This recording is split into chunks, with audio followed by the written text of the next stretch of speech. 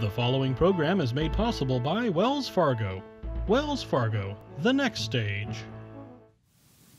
If it's tennis, swimming, Pac-12 football, the Olympics, or the San Francisco 49ers, the voice you hear is that of Ted Robinson. And he's here with us. The game is sports. The game is on.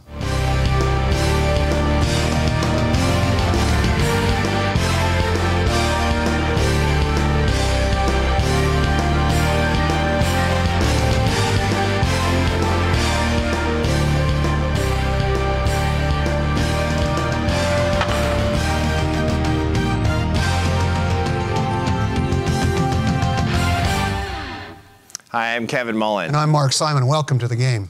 When he's not doing every other major sport, Ted Robinson is the radio voice of the San Francisco 49ers, a team that seems on the verge of a resurgence as the start of the NFL season is just around the corner.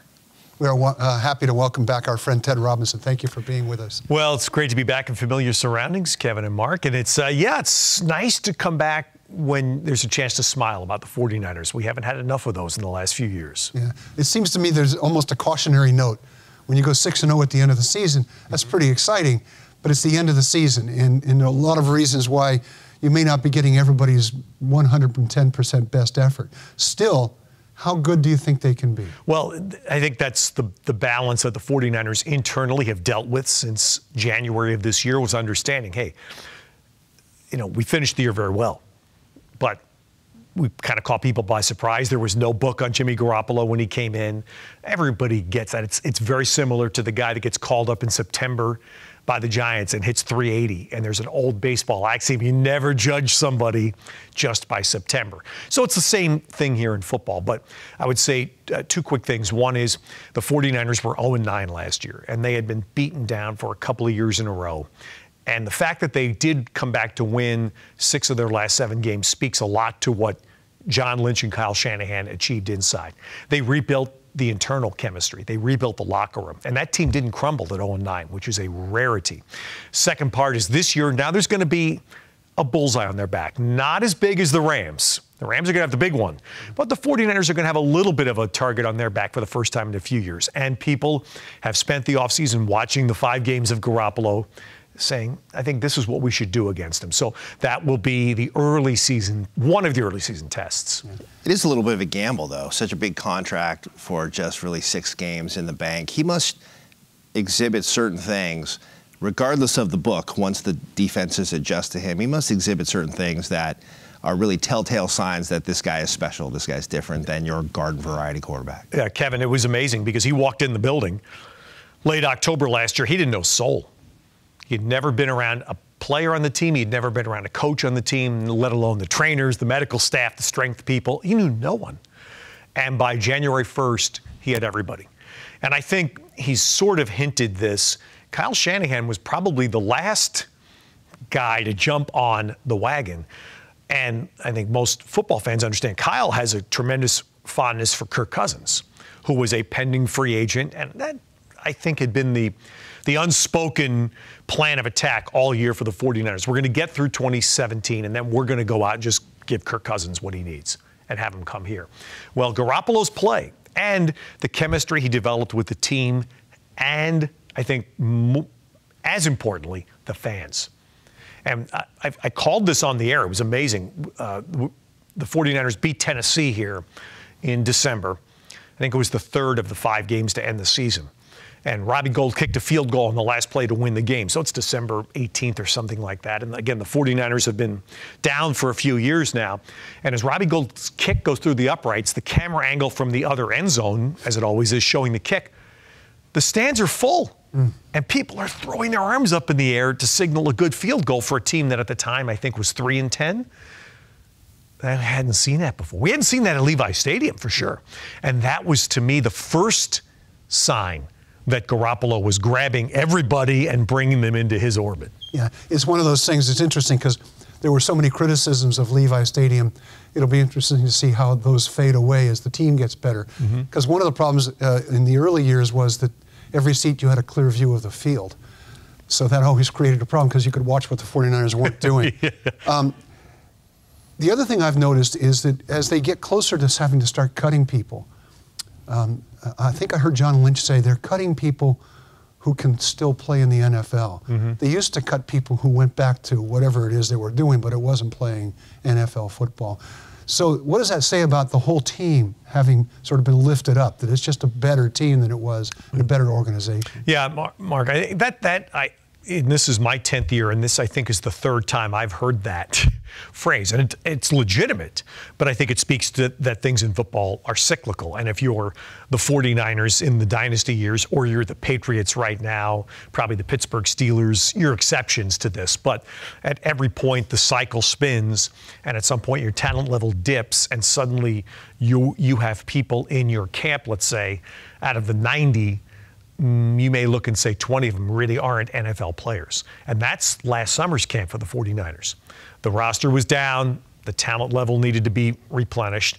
And going back to my locker room conversation, the kind of person that the 49ers were bringing in needed to change. So Lynch and Shanahan did that in last year's training camp. There were guys, Kyle has said it, there were guys that they just weren't NFL players.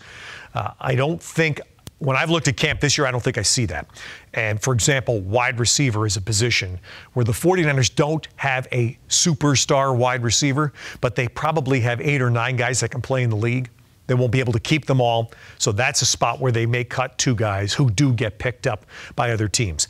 It's a small sign, but I think it's somewhat significant when you're in the ramp up process to let people know, okay, we have guys here that can play. The 49ers have that. So just since you mentioned the Patriots, pardon me, you mentioned the Patriots, which triggered a question. I'm curious about your personal theory on, with Tom Brady, San Mateo County native, Yes.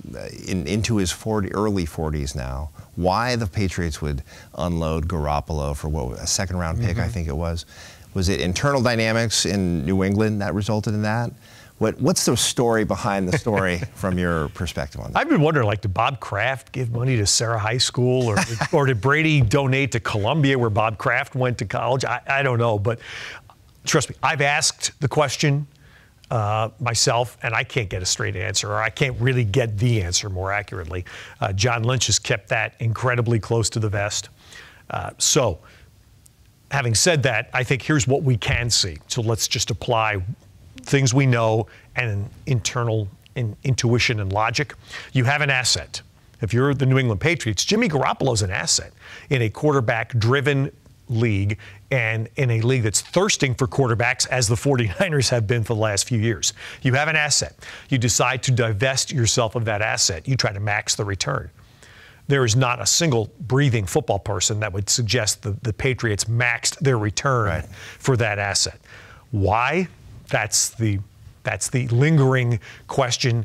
And honestly, I've got to the point where I no longer care.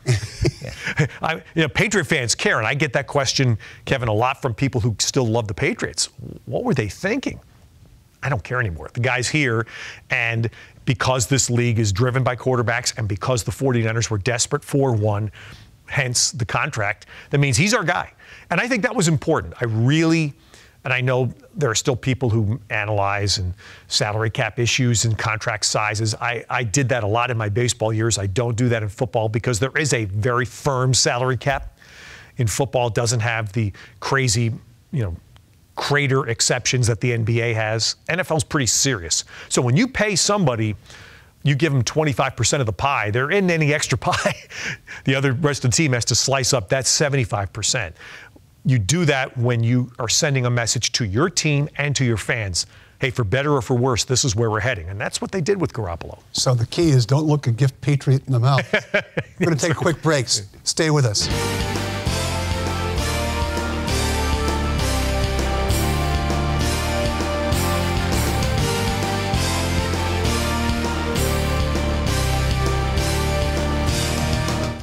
It's been over 150 years since Wells Fargo first opened for business. Since then, we've enjoyed your community support, and we're passionate about returning it. Every day, Wells Fargo team members roll up their sleeves and donate their time to organizations and charitable groups throughout the Bay Area. Nationally, we've committed even more. In just the past 2 years alone, we've donated over $70 million to support schools and educational programs. It's a commitment we're proud of. Wells Fargo, the next stage.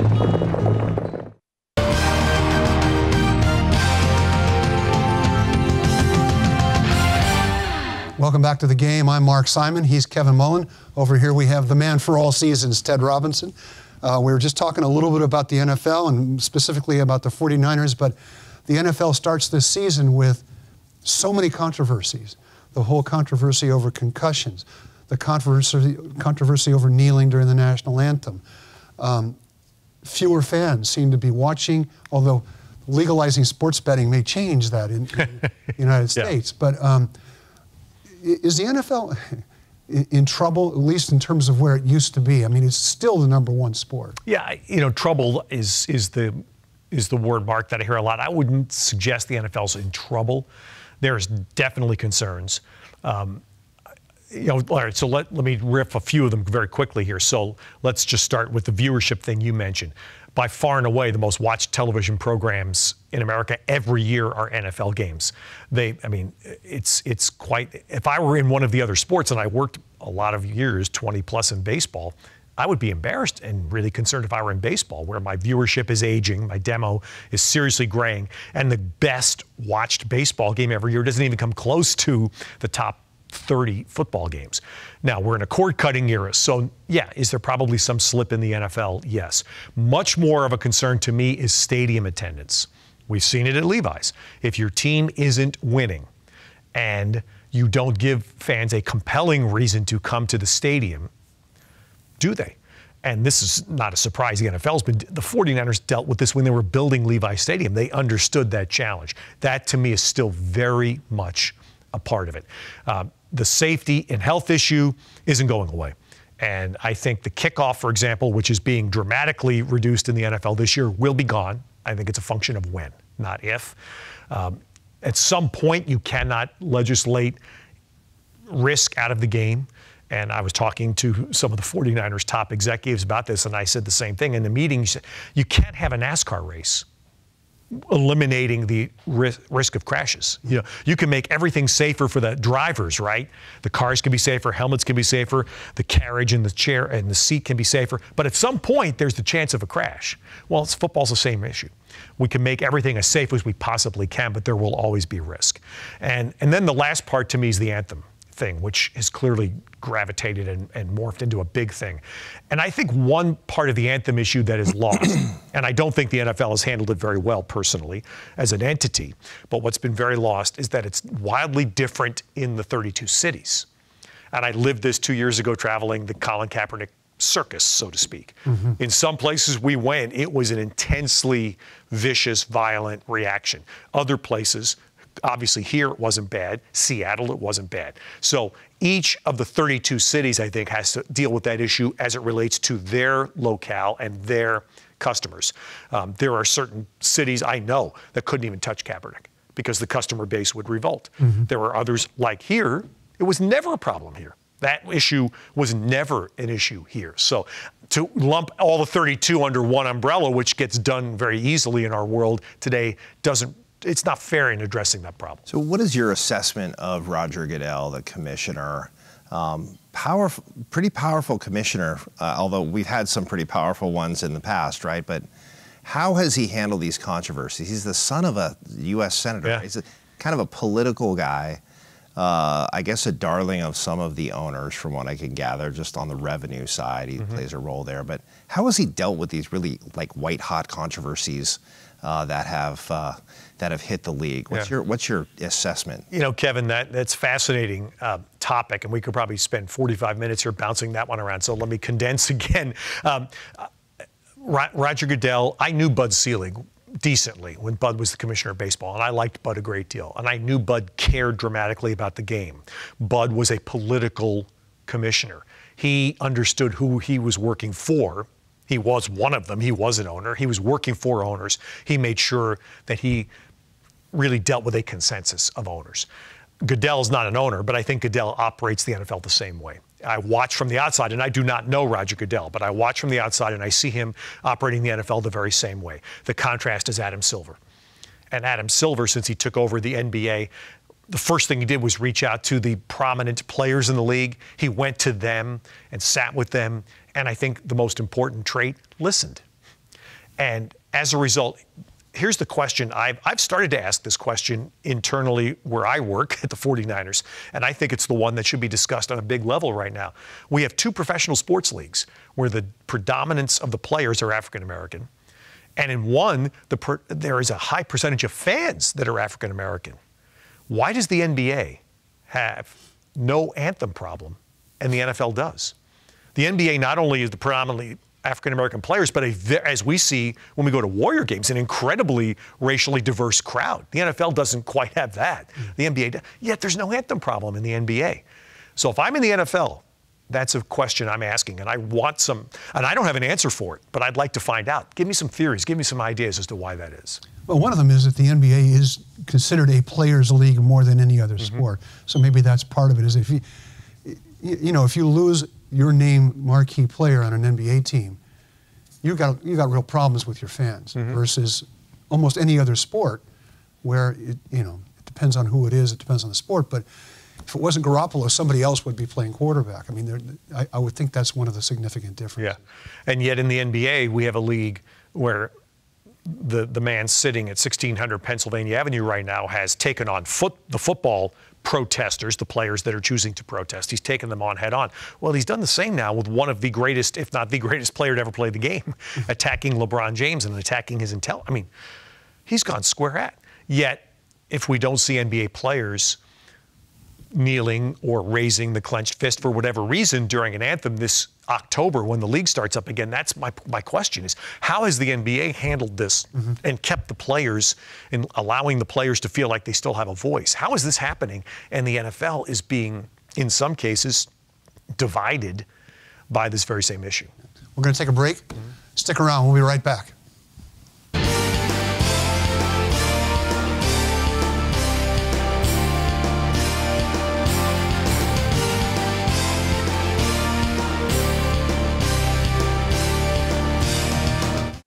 It's been over 150 years since Wells Fargo first opened for business. Since then, we've enjoyed your community support, and we're passionate about returning it. Every day, Wells Fargo team members roll up their sleeves and donate their time to organizations and charitable groups throughout the Bay Area. Nationally, we've committed even more. In just the past 2 years alone, we've donated over $70 million to support schools and educational programs. It's a commitment we're proud of. Wells Fargo, the next stage.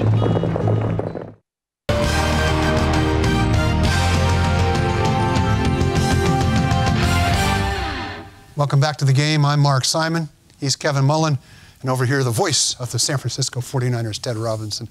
As is usually the case, we have so much to ask you and so little time. We're going to try and move through a bunch of these things quickly. You do Pac-12 football. It looks like a conference that's really back, that it is back, ready to compete on the national stage. A lot of good teams, including, of course, Stanford.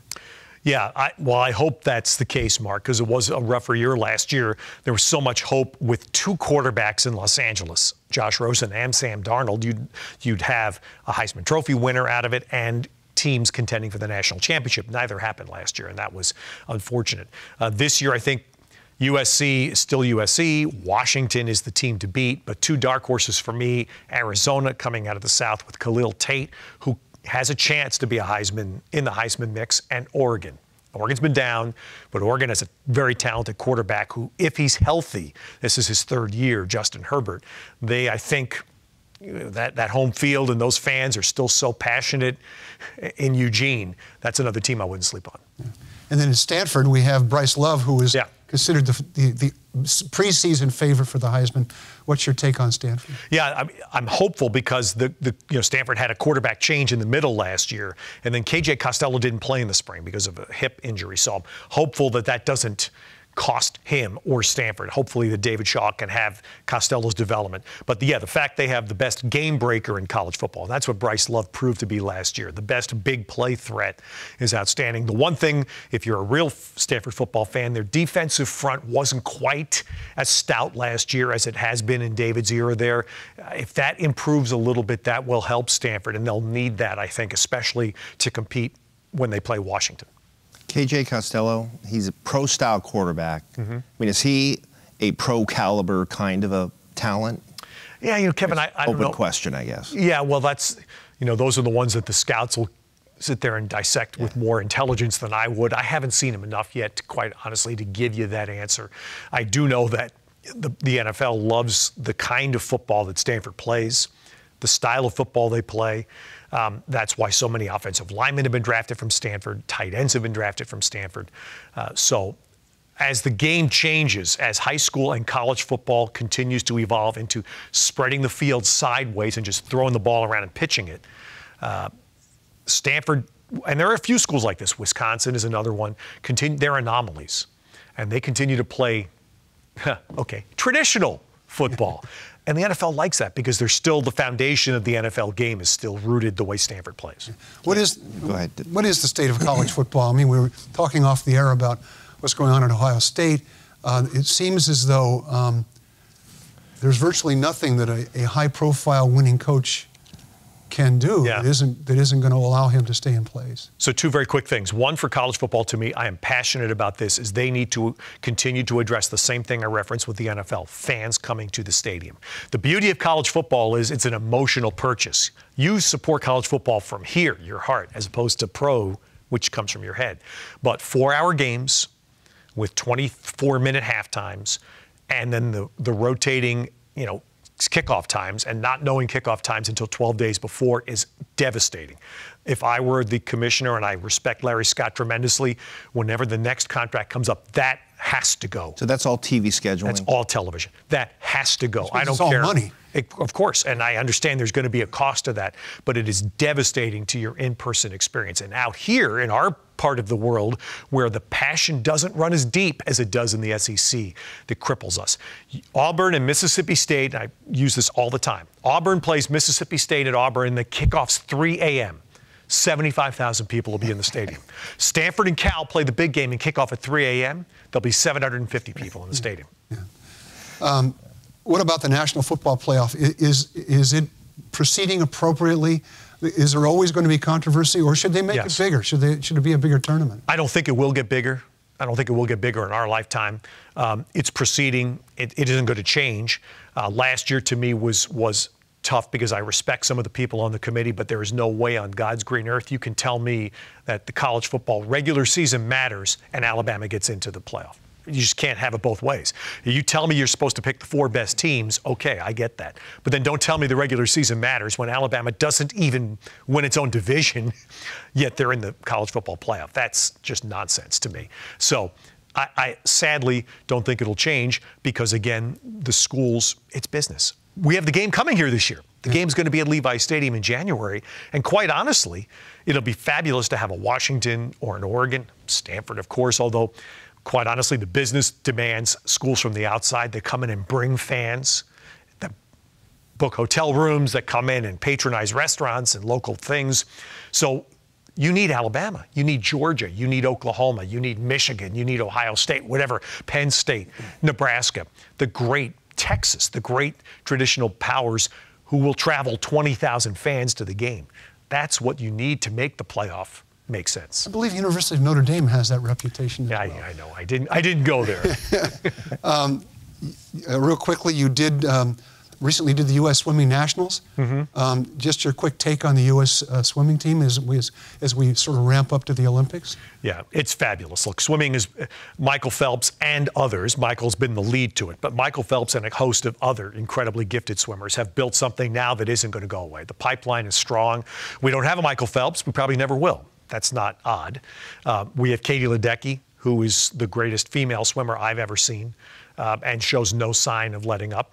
She was preceded by Missy Franklin, who we thought was going to be that, and Missy came here to Cal, and unfortunately, her career is derailed, and I'm uncertain as to whether she can ever come back. Katie shows no sign of that. And by the way, tremendous compliment to Stanford in that Katie Ledecky turned pro, but she's staying at Stanford. In 2 ways. She's staying at Stanford to train for the next Olympics and to continue as a student to get her degree. I think that's an incredible compliment. We're jumping around a little bit. Yeah. We talked about the state of college football, generally the state of collegiate sports, and this whole question of sex abuse, which just seems to be almost epidemic in some levels. Is that just the nature of relationships? I mean, and how do you clean that up? Well, it has to be. I mean, what we have all lived through in watching it. It was Penn State football X years ago, but this case with the gymnastics doctor who was based out of Michigan State is just it's appalling and offensive in every, one of those adjectives we can draw up, and it's devastating. I'm so thrilled that all of those young women have been given a forum if they choose it, and many have chosen to speak up to make sure that this doesn't happen again. Other sports are dealing with it in smaller cases. In swimming, it's been dealt with at local levels where it's nothing to anywhere near the scale of the gymnastics doctor, but it's been local swim clubs and coaches, more one-on-one. That dynamic, absolutely, it just has to change. Unfortunately, it's going to cost a lot of people. It already has cost people. I know people at USA Swimming who have lost jobs over the thing, and it's hard. Again, we would need a half hour to go through it because in some ways it's unfair to expect a national governing body to be able to oversee 8,000 or 10,000 little small swim clubs in other cases. At some point, it is a local issue. And I'm going to have to stop you there. Yeah. Ted Robinson, thank you as always for being with us. You bring me in here, you understand. You bring an announcer in. No. What happens? That's the problem is there's just too much to talk about. I love it. Mark and Kevin, thanks for having me again. And I'm Mark Simon. And I'm Kevin Mullen. Thank you for being with us, and join us next time on The Game.